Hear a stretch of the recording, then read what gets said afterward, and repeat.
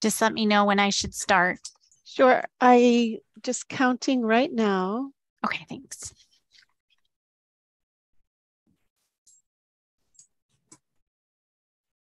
And it looks, yes. It looks like the members present will make a quorum. Okay.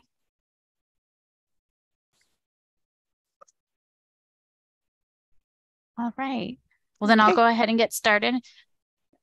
Good afternoon, members of the MAG Active Transportation Committee. As a reminder, please turn your mics on and clearly state your name before speaking to ensure that members of the audience can hear you, and please mute your mics when you're not speaking to eliminate any feedback noise. Because this is a virtual meeting, a roll call vote will be taken for each action item on the agenda. As a reminder, if you've phoned in, you'll need to press *6 to unmute yourself. We will now begin the meeting with a roll call of all members. Thank you, Chair. I'll now begin roll call. Grant Anderson. Here. Thank you. Marielle Brown. Here. Thank you. Stephen Chang. Here. Thank you. Here. Jason Crampton. That's actually Sasha Petito as proxy for Jason Crampton.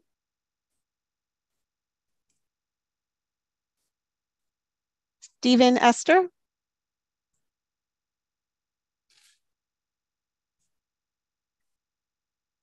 Teresa Graciano, proxy for Allison Feliz.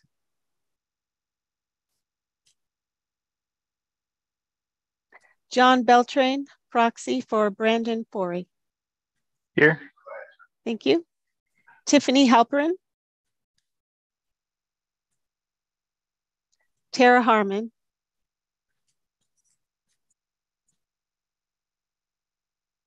And I think you're on mute, Tara. Present. Thank you.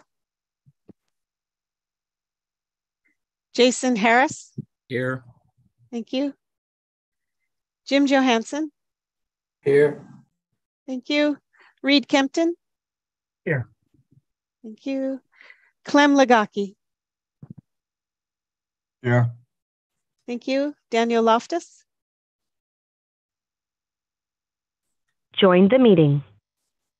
Jose Macias.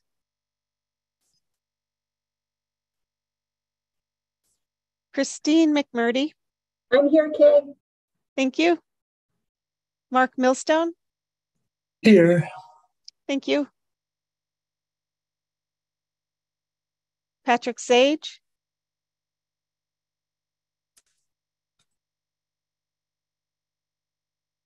And you may be on mute, Patrick.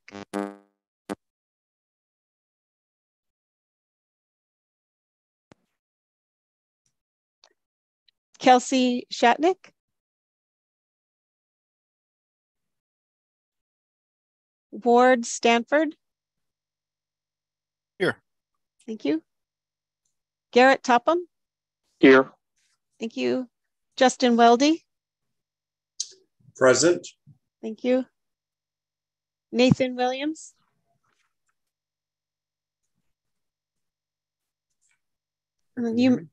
I can barely hear you, but I did hear you.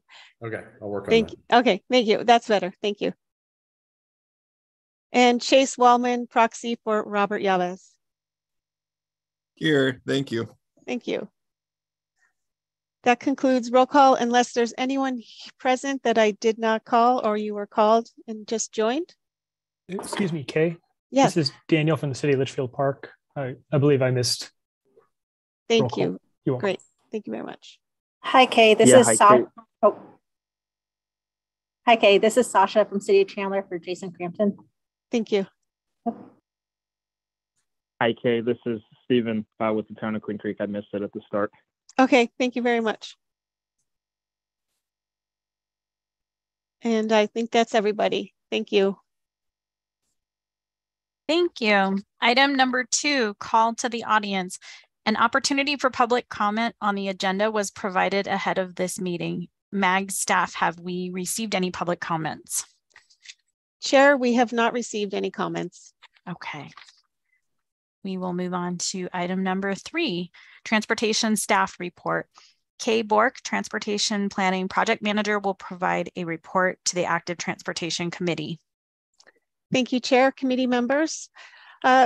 An update on the MAG bikeways maps. They will be printed within the next week, and we are ready to begin coordination for the distribution.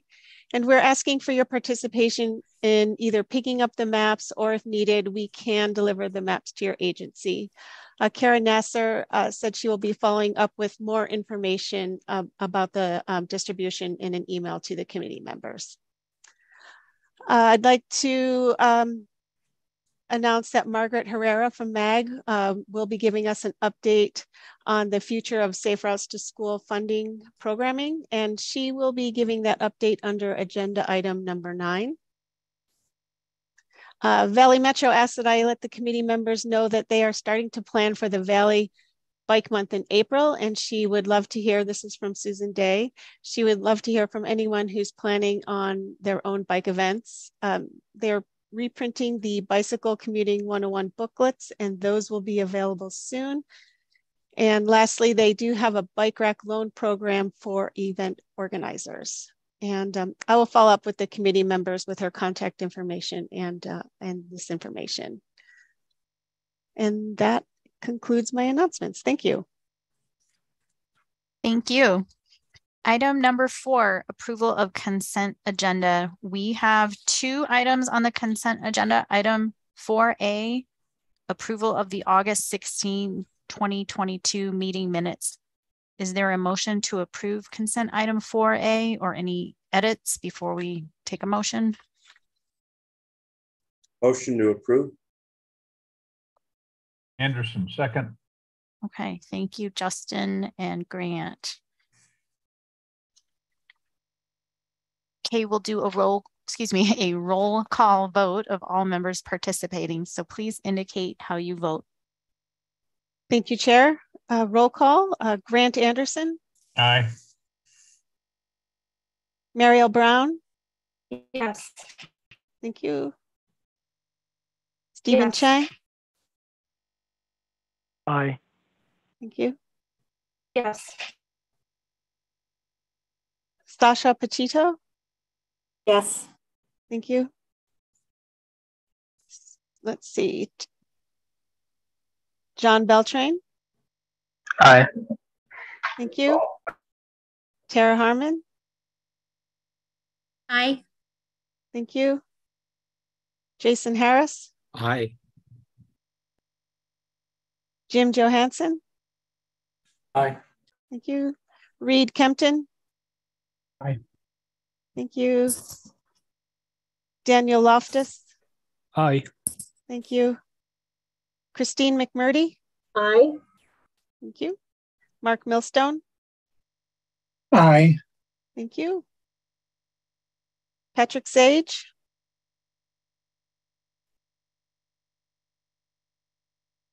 I know Patrick's here, but I am having difficulty hearing you, Patrick, if you are. I'll move on to Ward Stanford. Yay. Thank you. Garrett Topham. Aye. Justin Weldy. Aye. Thank you. Nathan Williams. Aye. Thank you. And Chase Wellman. Aye. Is there anyone that I did not call? Me. Oh, sorry. That's Chair okay. Conklin. I just took that for That's granted. okay. Aye. Thank you.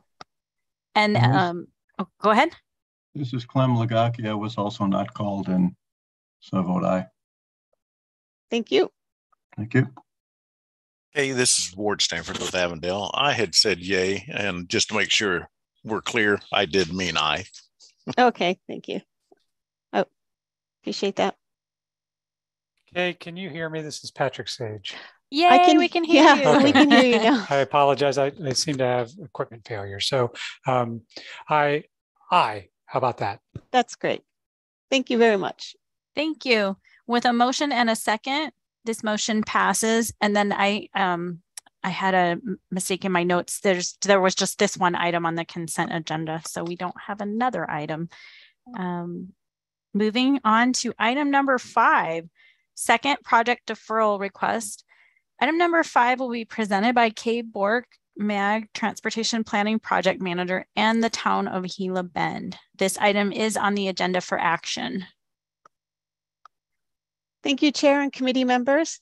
This agenda item is the second project deferral request from the town of Gila Bend, and this is for the Gila Bend Unified School District Walkable, Bikeable Perimeter Project. And this item does require action from the committee. The MAG federal funding guidelines permits a sponsor agency to defer a project for one time without justification. However, if an agency wishes to defer a project for a second time, an appeal process is required, which includes a presentation and a request through the MAG committee process. If approved, this deferral will allow the federal funding to construct a project to be reprogrammed and aligned with the proposed project schedule. There are some risks with a project deferral since all FHWA funding allocated to the MAG region must be obligated by the end of the fiscal year. However, if this is approved, the federal funding to design and construct the project will be deferred to fiscal year 2023 and fiscal year 2024, respectively. I'd like to introduce Kathy Valenzuela. She's the city manager from the town of Gila Bend, and she will be presenting the second project deferral. Thank you. Thank you, Kay. Good morning, committee. Thank you for your time. On our part, okay, can you move to the next slide? So this is for our Gila Bend Unified School District. So next slide, please. For us, when the project was first conceived, a bond had been proposed and the bond failed for a new school. So in that time, a new bond was proposed and it actually passed. Well, what that did was change the location of the school, therefore changing the complete orientation of any proposed design work. We currently are in the midst of a safe routes to school study that is doing exactly that, looking at the new orientation of the school, looking at usage from student attendance.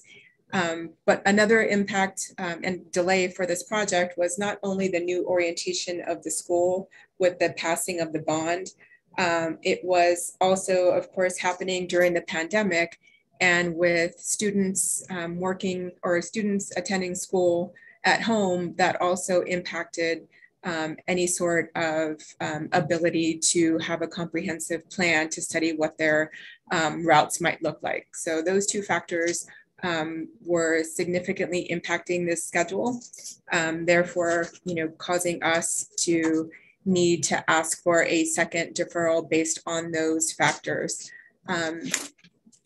For context, this new school was a really great thing for a community of our size, really great that the voters passed it, really great for students, but it just really changed the landscape of how things how things work and how students are using that location. And so as it exists now, although we're trying to make the best of our circumstances, I would say the number one priority in terms of the needs would be just the sidewalks themselves. The bike lanes would be fantastic, the landscaping would be fantastic, but for our purposes, it's not so much about the aesthetics at this point, it's just about the safety of the students. And so I just wanted to share that, what that looks like in our world. And so another factor that I mentioned in the slides is that, as you may or may not recall, we did have quite a large flooding event in August of last year, August 2021, that caused a lot of damage to not only residents, but to our own town infrastructure. So we've been, dealing with that as well. And so that's been an impact for our staff going forward. But I would say the two biggest items as it relates to this project is really the new orientation of the school and the pandemic altering student, physical attendance. And so we are requesting to defer design to 2024 and defer construction to 2025. The other thing that we will have to consider is making sure that our local fund match, if there's any way we can move that to the federal fund column to reduce our local match, that would be a tremendous help to us, given the fact that, we are a small community, we do have a limited budget. And again, with the scope, including things such as landscaping and bike lanes and whatnot, if we do have to reduce the scope in view of rising costs, that is something that we are certainly open to do. If that is something, if you all consider this request and ultimately approve it, just want to share that the town is committed to making sure that students are safe. But again, we need to be mindful of the dollars that we're receiving and also our own the own dollars that we're able to contribute. So thank you so much for your consideration of this request. Thank you. Are there any comments or questions before we entertain a motion? Yes, I have one or two. Okay, go ahead. Were there more slides than what she seemed to be talking from slides, but we only got the surrounding area on the slides? Second question, she believes that this deferral request took her to 2025, and that's not what we heard from the staff to begin with, that it was next year for the design and the following year for construction. So, and then she talked about money. I'm not quite sure how we handle all that in this deferral. Thank you. Kay, can you check to see if there's additional slides? Because we're seeing the one that says brand new. Oh, yes, okay. There are additional slides. Okay. That's okay. Let's go through those again real quick then. And then, Kay, can you clarify? Because I wrote the same thing down. I wrote defer 23 to 24. Were you saying the funding, the federal funding only allows for that, but their request is, as she said, 24, 25? Right. And luckily Patrick Stone is here, so he can correct me if I'm wrong, but the request was for 24 and 25, but we do need the deferral, the design for 2023 and construction in 2024. And how do we handle the rest of the years that she would like it deferred to? Or is it just the obligation authority coming 24 and then you're effectively done? And I would have to defer to Patrick if he can answer that question. Yeah, thank you, Chair Conklin, Mr. Anderson. I think there is some disagreement here. I would, before I actually provide my answer, I'll defer back to Ms. Valenzuela from the town. Kathy, do you have a schedule that identifies when this project would be ready for design obligation, which I assume is predicated on completing the safe route study? Right. I want to recall, I think the study finishes in December of this year. Based on that, and that's partially, I think, why we have the request sitting as 23 and 24. If the study finishes in December of 2022, I can't see any reason why the town could not obligate for design in fiscal year 23, which means getting the authorization for design done sometime next spring, no later than May of 2023. Okay. And then based on that, I'm not sure what the town had as far as a design schedule, how long the design would take for this project. So I don't know if I'll ask Mr. Wallace, our town engineer, for that detail. Yeah, so we would want to clarify that because the way the item is presented to the committee, I think, is the deferral is to 2023 for design, 2024 for construction. my recommendation would be to move with what was attached in the agenda. If we need to make any sort of pivot, we can certainly pick that up prior to TRC. And then Grant, to your other question and kind of to what Kathy noted, as far as any sort of request for adjustment of federal funding and pro ratas, things of that nature, that's not what this committee is considering. All they are considering is the deferral requests of the projects. As far as the programming, if there's a need from the town to adjust the funding, I just real quickly, once I heard that, I ran the numbers quickly. Currently, the review fee that ADOT assesses to a project and the design of the project are at the max federal funding right now. So there's obviously no room to adjust. The only one that does look just a little bit under is the construction phase. It's not quite at the 94.3% federal funding.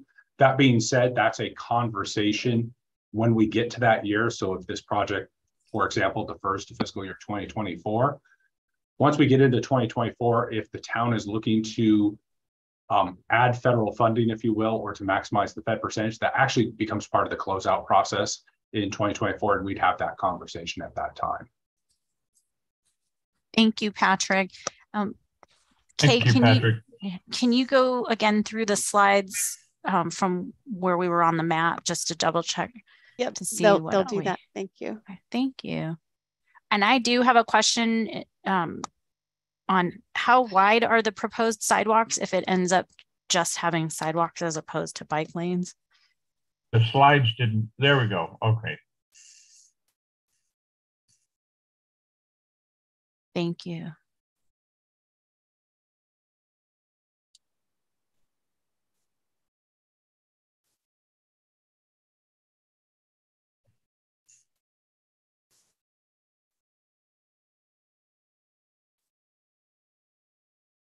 It seemed the presentation went too far in terms of monies for construction, and this grant request is only for design assistance.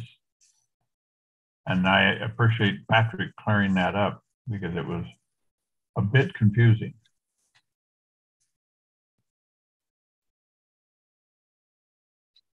So this is not a construction funding request, deferral request? This, so go ahead, Patrick. No, go ahead. Madam Chair, members of the Active Transportation Committee, this request is a twofold request. So this is actually deferring both the design phase and the construction phase. Okay, how is this project funded? So currently, Madam Chair, the project is funded. The design is currently funded in fiscal year 2022. The construction is funded in fiscal year 2023. Okay. So it'd be shifting both of those phases 1 year. Okay, but the funding they have, the federal funding they have, is for their construction. We also have federal funding for the design. Okay. Okay. Thank you. Thank you very much. That clarifies it. Are there other questions from the members? I do have another one. I cannot see in the original map where the new school was located, nor the route that hooks into from the I-10 down to 8. And then there are no more maps that tell me where the school is located. Okay. So there is one slide that shows the new school highlighted in blue. Yes, that shows the school only, and so I can't tell where it's located relative to the rest of the town. Oh, I see. Okay.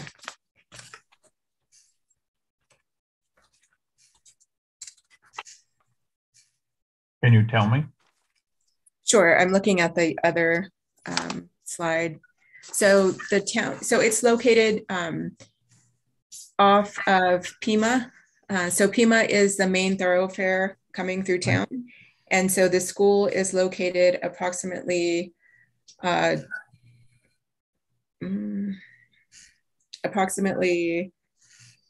maybe half a mile from Pima. North or south? North. can we look back at the previous slide and kind of gauge on there? I did not see Pima on this map, so Yeah, it's a little difficult to get that context, but that looks like that center, is that Logan Avenue? Logan runs parallel to the new school orientation. Okay. So is some of it where that some grass, some dirt field is there adjacent to a white building? Is that kind of the area now where the other slide shows the blue, or kind of the center of this aerial? Okay. Looking back and forth, I think that's right, but I may be reading it wrong. The first map needs to show Pima if it's close to town or the major center area, but I don't know how far east or west. The map's not good there. That may there. Okay. Yay! Thank you. Now we got to find where it is. It's right where that blue label is, kind of, and it looks like there's some red in the background, or brick colored, looks like. That's Thank you. Yeah, okay, thank you. Now I have a good context. Yeah, sorry about that. So it's relatively close to the native area. Yes, yes. Thank you. Do we have additional questions?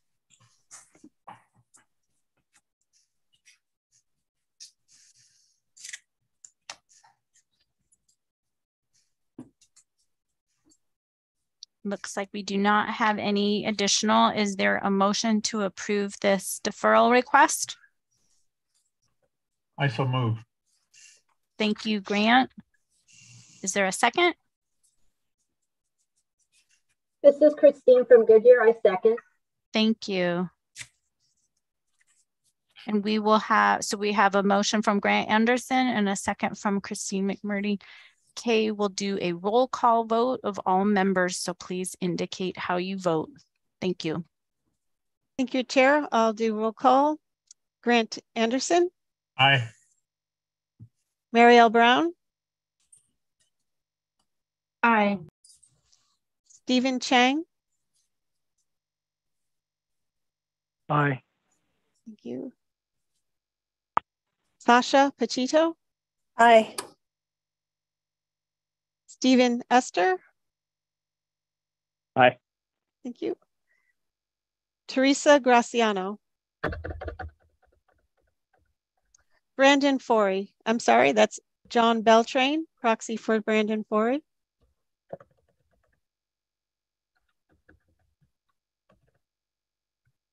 We'll come back. Tara Harmon. Aye. Thank you. Jason Harris. Aye. Jim Johansson. Aye. Reed Kempton. Aye. Thank you. Daniel Loftus. Aye. Thank you. Christine McMurdy. Aye. Thank you. Mark Millstone. Aye. Thank you. Patrick Sage. Aye. Ward Stanford. Aye. Garrett Topham. Aye. Justin Weldy. Aye. Nathan Williams. Aye. Thank you. And Chase Wallman. Aye. And Chair Conklu. Aye.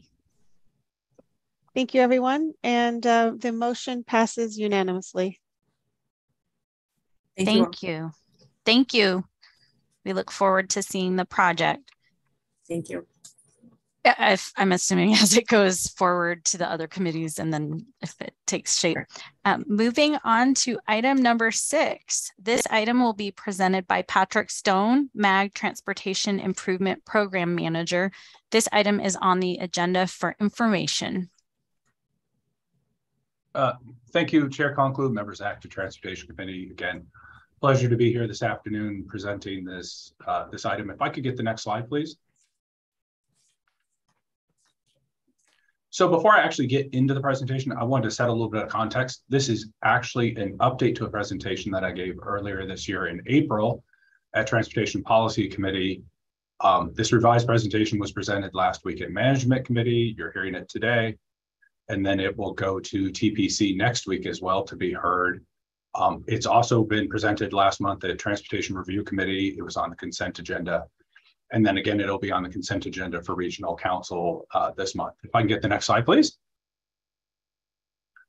So the presentation is actually broken down into 3 parts. The first is a brief high-level conversation about the Infrastructure Investment and Jobs Act, or IIJA. Second, I'm going to talk about federal transportation funding in the region. And then finally, a discussion about discretionary grant opportunities, both current and upcoming. If I can get the next slide, please. Infrastructure Investment and Jobs Act, it also is known as the Bipartisan Infrastructure Law or Bill. They're used synonymously and interchangeably. Largest investment in transportation infrastructure in the nation's history, signed into law last November by President Biden. Significant increase both in formula funding and then also in the focus of today's conversation, discretionary funding or grant funding. And one thing to note about the grant funding, it not only carried on grants a lot of agencies are familiar with, RAISE grant being top of mind, but also introduced a significant number of new grants that had not been seen previously. Next slide, please. So federal transportation funding in the region, it follows 2 paths. There's the transportation funding that's either, the federal formula funding, either directly allocated to the MAG region or the pass-through dollars that come from ADOT. Second, there's also federal funding that comes through these discretionary grants. Next slide, please. So before I get into discussing specific grant opportunities, I wanted to take the information from the previous slide and break it down a little further so that those funding opportunities, that federal funding, really there's 2 buckets, if you will, of the funding. The first being regional projects. Mainly what we're talking about here are both the freeway and the transit lifecycle programs. Excuse me. These are the high dollar capital projects, labor intensive, cost intensive type projects. And then second, you have the local projects also, as you note on the screen, sub-regional. Those are more associated with the calls for projects that we traditionally have in the region. Next slide, please. So as I mentioned just previously, talking about first regional grants, regional funding. These are usually the larger capital intensive grants that have a benefit region-wide, or even to a lesser extent, statewide. Focus usually on the ones previously infra and RAISE, and then this last year with the new infrastructure bill, they introduced a new program called the Mega Grant, which kind of encapsulates a lot of other types of grants. One thing to note about these grants, they require a significant amount of non-federal funding, and they also take a high level of coordination between both the agencies, federal partners. These are difficult grants to write. They usually involve big applications. But the one advantage of a regional grant is that it can have the effect of a rising tide raises all boats. The region is getting ready. It's going through the committee process right now to potentially assist in pursuing a railroad crossing elimination grant. I'll talk about that in a couple slides. But that would be a grant to help fund a major crossing elimination. But if the grant is successful, the funding that comes from the grant allows those regional dollars to be reprogrammed on other projects. So it has a great net effect to the region. Next slide, please. Then we move on to the local grants. These are usually a lot smaller grants. The award size is smaller. The grant program itself is smaller. And what you really see in these types of grants is they are very focused. Most of these grants have a specific emphasis area. Last week, there was a grant, the Safe Streets for All grant opportunity. The application process closed for that, but very specific to that item, Safe Streets. We'll talk about it coming up, but there's grants specific to electric vehicles. There were grants for bridge type projects. So these are very directed type grants. Next slide, please. So as part of the presentation I made earlier this year at TPC, we identified a regional approach to working with discretionary funding. The first tenet of this is really awaiting the guidance from USDOT. So as I noted earlier, quite a few grants that we are seeing have never been seen before. So we don't know what those grants will look like. We have a resiliency grant that's coming up later this year called Protect. They've issued guidance, but they have not yet, we've not seen a notice of funding opportunity. So we're not 100% certain what the emphasis will be in that grant. There's going to be the electric vehicle grants coming later this year, same type of thing. So what we do is we wait to see the notices of funding opportunities, and that kind of starts highlighting where USDOT is emphasizing what are the things that they value that they're going to, excuse me, score on. Against that, we leverage our existing tools and analytical data that we have here at MAG. One of these, and again, emphasizing back to the railroad crossing grant, is looking at, do we have projects that would compete well for that type of grant funding? Another example, I mentioned the mega grant program. ADOT, and MAG is in support of ADOT, put in a grant for the widening of I-10. You look for those projects that make the most sense. We have a good non-federal investment into the project. It meets all of the criteria of the grant, and those are the ones that we look at pursuing. But the hope is to take these tools that have been developed by our Transportation Performance Group and start utilizing those to emphasize and highlight perhaps those smaller region or local grants that could also be pursued effectively.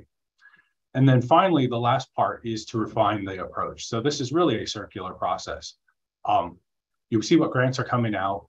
We look at the NOFO, we identify projects, perhaps submit a project, or we look at what projects were submitted nationally, and then really look at the projects that were awarded. Where was the emphasis? The nice thing with these grants, most of them are contained in the infrastructure bill, and so they are 5 years of funding. So if we see the first year of funding and understand where the emphasis might be and what kind of projects seem to be doing better, it just helps the region identify where we might be more competitive. Next slide, please. So with that, I wanted to move in, apologies again, I wanted to move into some specific current grant opportunities.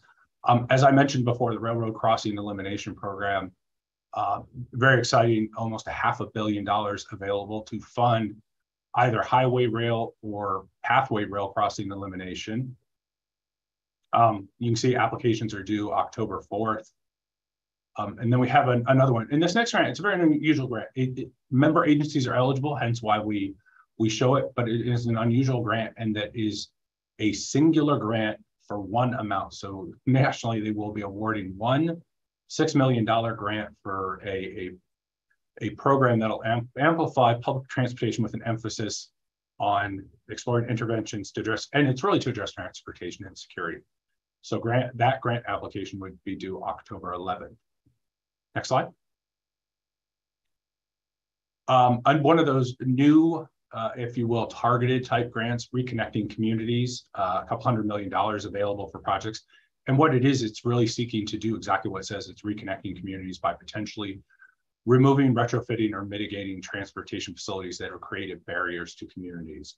Some of these grants, and it's noted in this one, have a planning component. Most have a grant. They have a grant range. Either some have a minimum grant size or others have a maximum grant size. And then this particular grant application is due on October 13th. And then a very specific grant, a nationally significant federal lands tribal projects program. So about $125 million. And what it really is, it's for reconstruction, for the construction, reconstruction, rehabilitation of nationally significant projects, and adjacent to our accessing federal and tribal lands.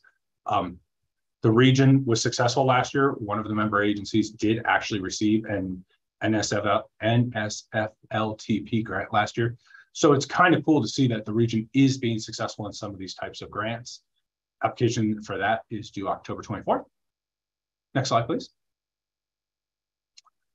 And then the final current grant opportunity, and this is actually a continuing grant opportunity. This grant has been out there previously, the Consolidated Rail Infrastructure Grant, or also known as CRISI, very large grant program, $1.4 billion for capital projects that improve railroad safety, efficiency, and reliability. A long grant application process on this one, as the applications aren't due until this coming December. And then finally, an annual grant opportunity that is another one of those existing, and this is upcoming, will be the Tribal Transportation Program Safety Fund for fiscal year 2023. They expect the NOFO next month, hence why I've included it in the slide deck, with applications hopefully due sometime early in calendar year 2023. I did want to note that's the last of these slides showing what the grant opportunities are. We're still waiting to hear on other grant opportunities. There's quite a few we know will be coming. They're in law, so we know they have to come at some point. We just haven't yet seen the notices explaining when the grants will be out, what they look like. And as we get that information, we'll certainly pass it on to all the committees and agencies. And with that, Madam Chair, that concludes my presentation, and I'd be available to take any questions from yourself or the committee. Thank you. Thank you. Do we have questions? Looks like there's a lot of upcoming and hopefully ongoing opportunities of different types. I know from our experience in Scottsdale, when we applied for the RAISE grant, Patrick Mag was very helpful in putting together the letter of support. And I know there was a certain amount of turnaround time for that kind of need, but it was helpful for the grant application. And then I don't know if any communities have had this experience, but we were able to get some congressional level letters of support. We were not successful for our funding requests, but hopefully we'll get good feedback on our debrief, and hopefully Phoenix, since they were successful, can maybe give some insight to all of our members on some tips that may help if they apply for things in the future on any of these different funding opportunities. Yeah, Madam Chair, and thank you so much for actually mentioning those couple of points, because I think you bring up a couple items that are important to emphasize for everyone on the conversation today. Mm-hmm. With some grants, the turnaround is very quickly. So oftentimes it helps if an agency is sort of looked ahead, seeing what grants are on the horizon. If you've not utilized the federal website, it's very easy. It's azmag.gov. But they do have some good resources out there to identify grants, what's coming up, what they're looking at. And so it allows an agency to get ahead of the game. So if they are looking for a letter of support or if they need assistance, it's out there. And another good point that you mentioned, and I think it is helpful, for agencies that do submit, oftentimes they do provide a debrief to kind of explain where perhaps an application didn't meet what they were looking for, and allows agencies to hopefully come back and retool and submit a more competitive grant the next cycle. Yeah, hopefully. Thank you. Another thing to keep in mind for anyone who hasn't dealt with grants.gov, it is very simple, but you may have to coordinate with accounting people at your agency, because sometimes there's a designated person that has to do the actual submitting and setting up your workspace. And there's some things to do ahead of time. So it's just helpful to know so that you don't have any last minute surprises or frustrations. It's great to see all these opportunities. Does anyone have any questions before we move on? Yeah, Madam Chair, this is Jason, Town Paradise Valley. There's no one, I believe, on this call for the Native American or the lands. And I know, Madam Chair, with Scottsdale being so close, SRP, MIC, things of that nature, who's going to reach out to those communities in an effort for what we just saw for potential exploration of any improvements we could do on the Loop 101? I would go ahead, Patrick. No, thank you, Chair Conklin, Mr. Harris. Yeah, so we have had, as I mentioned previously, this presentation has actually been presented at quite a few other committees. Last week I presented at Management Committee, and the representative from SRP MIC was on at that meeting, so they did hear the same presentation. Obviously, where we find those opportunities, and hence why I also, in the agenda packet for both this meeting and others, you do see the listing of grants identified. But yeah, so we do try and ensure that everyone knows what's going on out there. Thank you. Yeah, good to mention that since their member isn't here today. And one thing I do remember from at least the RAISE application process is it said that half of the money available would be prioritized for rural and tribal communities to make sure there's more equity. So that's something to keep in mind when you're telling others about these opportunities. I think Ms. Murdy has her hand up. Oh, go ahead. Sorry, I can't see raised hands. Thank you. Just real short, I just wanted to give a tip. In Goodyear, we applied for a water grant from Bureau of Reclamation.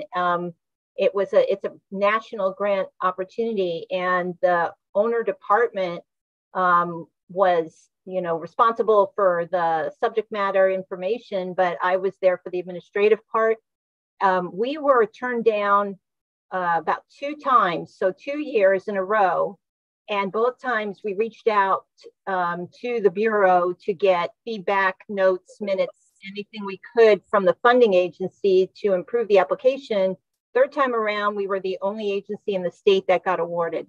So I do recommend that if you do get turned down, that you reach out and get those notes, those minutes, any information, because they will consider you. And if anything, it looks really good that you continue to try. The only other thing I'll say is before you even attempt to apply, run it through your legal and through your accounting, because there are often terms and conditions in the grant that you have to make sure that your agency is going to be able to comply. I can tell you on the transit side, this was a painful learning experience. So I won't get into the details, but I'll never forget it for the rest of my life. So it behooves you to look at it early and have your subject matter experts in legal and finance take a look at it as well. But I do recommend giving it a shot. It is an incredible career experience. Thank you. I'm glad you were able to be successful on the 3rd one. Any others?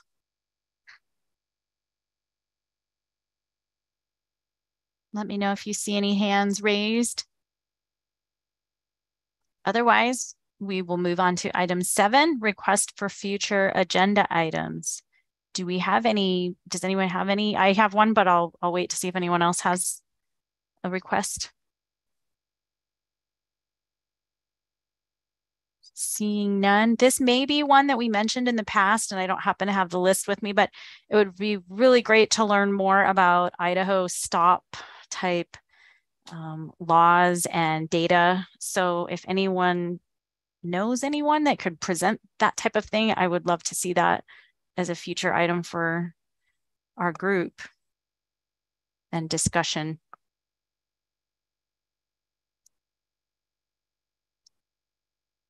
Do we have any others? Madam Chair, this is Jason. Something that came to mind with the deferral from Gila Bend, where the fiscal year 23 construction was moved to fiscal year 24, is the funds that were anticipated this fiscal year going to be part of the closeout process? I'm still trying to learn how that works and when the next call for project closeout will be. Okay, so are you wondering if staff can give a future item just kind of on that whole process and where we are now? Well, I know historically it's always been a call for closeout funds in the fall. I just don't know when that date is.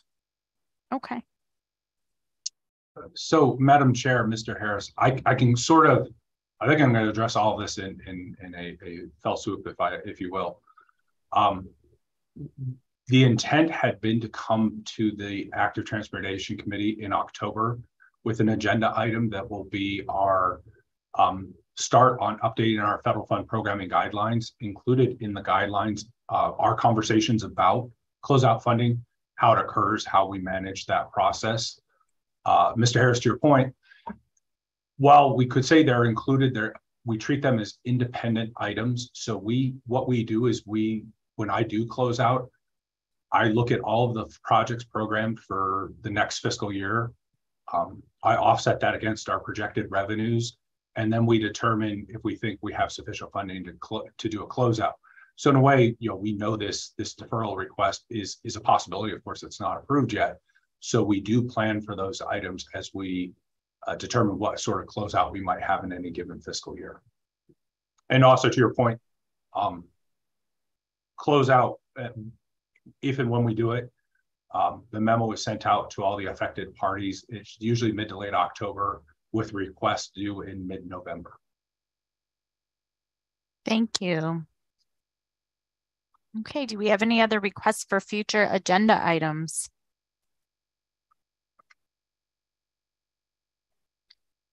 Then we will move on to item number 8, updates from member agencies. Are there any updates or announcements by committee members? And then this was also, I believe, when Margaret was going to speak to us.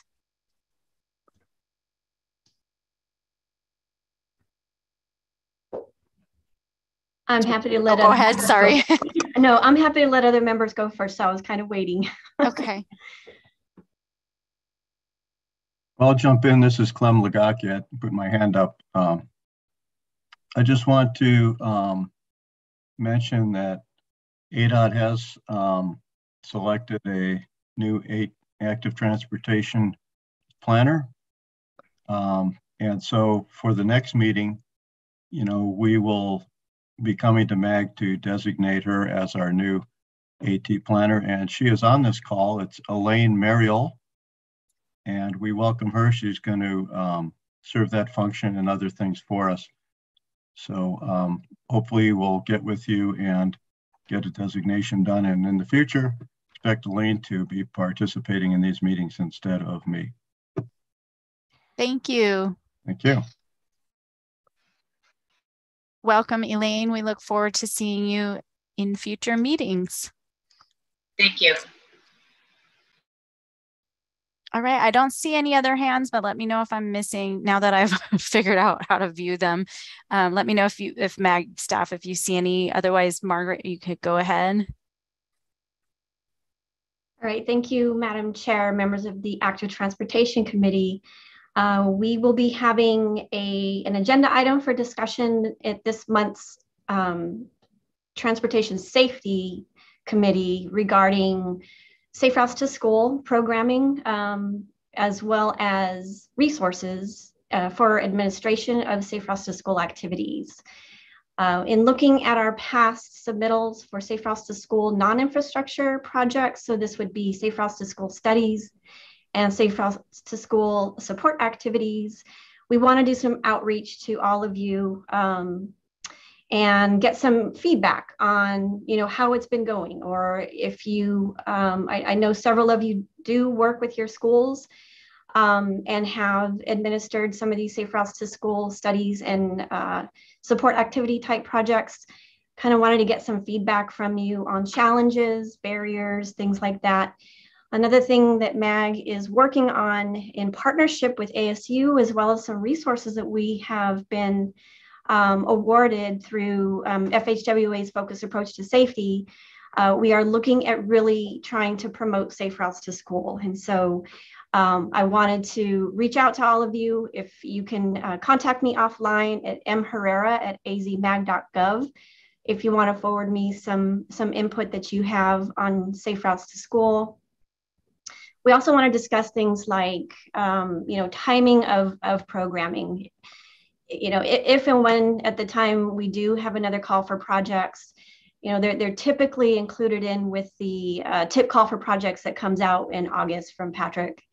And those of you who know, who have worked with schools before, that first 2 weeks in August is nearly impossible to coordinate with schools and districts on developing applications. So this is going to be, as I mentioned, an agenda item for Safety Committee this month. And if we are lucky to have the opportunity, I would like to also come to talk to you all about it with a more robust agenda item in a future meeting.